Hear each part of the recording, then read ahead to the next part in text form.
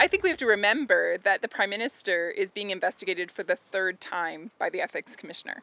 You know, the first time he was investigated, he accepted, a private island vacation from the Aga Khan, and he took over $200,000 from taxpayers and used it to help fund the trip for his family. You know, the second time he was investigated, he tried to interfere in a criminal prosecution with SNC-Lavalin, a company in Quebec.